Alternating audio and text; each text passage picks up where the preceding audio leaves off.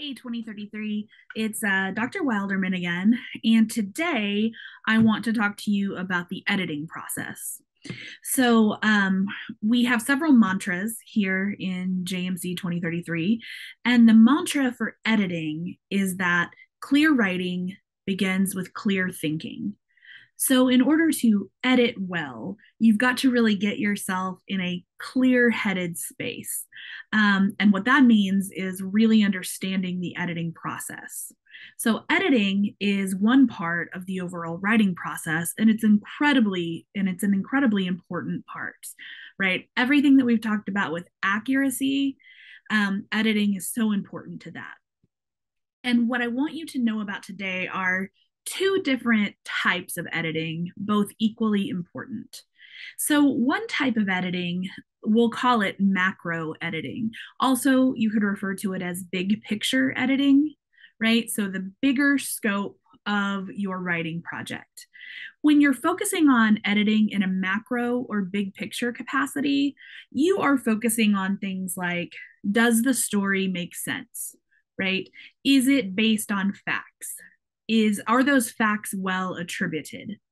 Um, is there adequate background information to give a context for the reader? Is it fair and balanced, right? If there's many sides to the story, is it representing more than just one side? Does the flow of the piece work? Is it easy to follow and easy to understand? And is there anything missing? Right? Anything that's not in the story that would really help the reader get the full picture or understand better. Those are macro editing issues when you're reading a piece to look at the full big picture. Okay. Then the other type of editing you might have guessed is called micro editing or small picture editing. And again, they're equally important. Micro editing, you might hear it called proofreading as well, or copy editing. It looks at smaller issues and potential mistakes. So you're looking at grammar and punctuation. You're looking at consistency across the piece, right? Is the name of the business, is it spelled the same way every time? Is a source's name, spelled the same way every time? You're looking for consistency and style, a style for the wording choices that you use as well. You're looking for punctuation issues. You're looking for matters of AP style or other style, depending on what type of media work you're writing on. You're looking for spelling issues. So you're looking for all the little mistakes that we might have made and checking for consistency and accuracy. Now, these two types of editing, macro and micro, big picture and small picture, they kind of require your brain to work a little bit differently. And that's why we really recommend that you don't ever try to do those two types of editing in the same way. There's also a very important rule when it comes to micro editing. You might call it a cardinal rule, and that is look everything up, right? Yes, there. If you've been editing and writing for a long time, there are certain things that I know haven't changed in the AP style book or in grammar, and I know them for sure. But man, there are other times that there's just certain punctuation rules, certain AP style rules, certain spellings, right? We all have those words here and there that we just question ourselves on. They don't stick in our mind. Look everything up. And if you have even the tiniest bit of doubt or question, look everything up, the spelling, the punctuation. That is going to help you be more accurate and more professional in your media work. Now, all media writers, right? Journalists, PR writers, advertising copywriters, if you're writing a book, if you're writing a film script, all media writers are called upon to be their own editors sometimes. It's never a good idea for you to be the only editor on your work. You should never be the only editor on your work.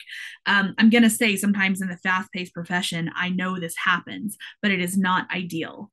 However, being one of the editors on your work is a good idea. That's fine. So what I'm going to share with you now, let me share my screen. We have 10 tips for editing. All right. So if you're doing editing on your own writing project or you are editing for someone else, all of these tips are very solid. Okay. Now, first one is write first, edit later. If you're trying to write and edit at the same time, you're going to slow down your creative process and you're going to get all kind of like you're going to get all stumped on something that's minor rather than just getting your first draft down on the screen or on the page, right? So do the writing first without worrying about the mistakes you might be making. Write first, get it all on the paper, get that first draft out there, edit later. Keep those two things separate. They are two separate pieces of the writing process. Number two, when you get that first draft done, don't immediately start editing. If time allows, put it aside for a bit before you edit. That could be a few minutes or ideally a bit longer than that. Go do something else for a second, play a quick game on your phone or something like that, something to clear your head, and then come back to edit after you have taken a break from it. You'll be amazed at how much better you will be at catching mistakes if you don't immediately start the editing process. This could be a good reason to let somebody else edit it first, and then you're the person who takes a second look. Number three, edit on paper if possible. It's going to be possible in the 2033 classes to edit on paper. Now, you might see that as a waste or old-fashioned, but I just want you to try it, okay? I want you to try it rather than always editing on a computer screen or another type of screen. Print out your work or your peers' work, whoever's work you're looking at, print it out and put pencil to paper and see how your editing skills are when you do it that way. There's just something a little bit different. Now, some jobs require you to specifically edit on screen. I am not saying that's not a valuable skill. It is. But see how editing on paper works for you. All right, tip number 4, read aloud as part of your editing process. Now, that doesn't matter if you're editing on paper, editing on screen. Read aloud as part of the editing process, especially for pieces that are going to be for broadcast TV or radio, something that's going to be presented in audio or video. But even for print or online publications where people are going to be reading it and not listening to it, it's still so good to read aloud as part of your editing process. It slows your brain down. It makes you focus on the cadence and the rhythm, and it'll help you catch mistakes, but it will also help you catch things that aren't necessarily mistakes, but like maybe sentences that go on for too long, too many short sentences in a row. It's going to help you with the flow of the piece. Number 5, this tip I think is wildly important. Keep macro and micro editing separate. Do a round that is for macro big pictures. Then do another round that is for micro small picture issues, right? So edit the first time for big picture issues. Does it make sense? Is everything in the right order? Did I get the attributions right? But then take a second round of editing to look for those small punctuation, grammar, spelling mistakes. Those are 2 different types of editing, your brain working in 2 different ways. Number 6, tips for editing. Always look for what you can cut. All right. Even if you've edited well and you think that you've really paid attention to writing concisely and tightly, there's probably still a little bit that you can cut, right? The best editors can take even a tight piece of writing and make it just a little bit tighter. Number 7, fact check numerous times, especially proper nouns, right? Remember, fact checking of proper nouns, people's names, right? The things that we capitalize, people's names of businesses, states, again, just look out for those capitalized words, okay? Make sure those are spelled and punctuated correctly. All right, those are the types of mistakes that really get us in trouble, All right. People hate it when their names are spelled wrong. But not just that, it can seriously get you into legal or ethical issues in certain situations. Fact check, especially those proper nouns. All right. Then, tip 8, when you think the piece of writing is perfect, read it one more time and read it slowly. All right. You can do that quietly, you can do that out loud, but do it slower than you normally would. All right. Tip number 9 is going to sound a little weird to some of you. So, aside from just reading it slowly, one way to even slow it down more is to read it backward. And I don't mean backwards as in every single word backwards. I mean, take the last sentence, the last paragraph, the last sentence of the last paragraph, read that sentence first. Okay, so still read the sentences in the right order, but start at the end and work your way back up. What that helps you do is not, it's a more micro technique. It helps you not worry about big picture issues. It helps you not accidentally skip over mistakes you might have made, because we get so used to the flow of the reading if we read it from the way it's intended to be read from beginning to end. So if you read it from end to beginning, it's, again, your brain just working in a slightly different way. All right. And then number 10, very, very important. Whenever possible, and you should always make this effort, don't be the only editor on your own work. Everybody needs an outside editor. Everybody, even people who are great at this. I have been teaching media writing since 2004. It's a strength, it's a skill, but I am never my own editor, especially for a project that's going to go out there into the world, right?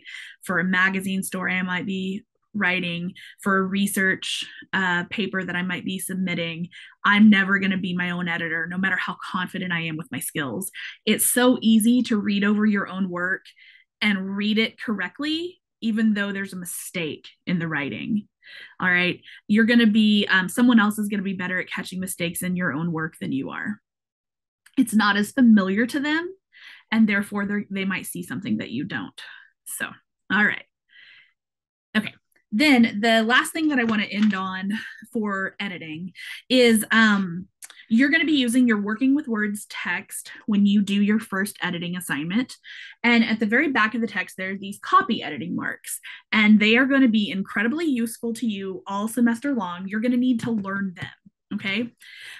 Copy editing marks are like a language shared between media professionals. It's a shortcut. They let us know what we need to correct in our writing. The Working with Words book has a set of copy editing marks. A few weeks later, we're going to look at the AP style book. It also has a set of copy editing marks. Most of them are the same between the two books. There's a couple that are different between the two books. For your first editing assignment, make sure to use the Working with Words copy editing marks. And when you work on the AP assignment, make sure to use the AP copy editing marks. Again, most of them are the same, just a tiny 2 or 3 are different. You could also talk to your individual instructor and ask them if they have a preference on the couple of editing marks that are different. My guess is no, they'll be okay with you using either one. But again, just take a look. Take a look at the Working with Words, take a look at the AP style editing marks, note the 2 or 3 marks that are different, and understand that they're both well known and accepted across media writing. So you're fine. But it could be that one of your instructors has a specific preference. So, just ask them about it. All right. I think that's all I want to say about editing. And editing is a widely valued skill in the media profession. So if you are good at it, you will be valued for that work.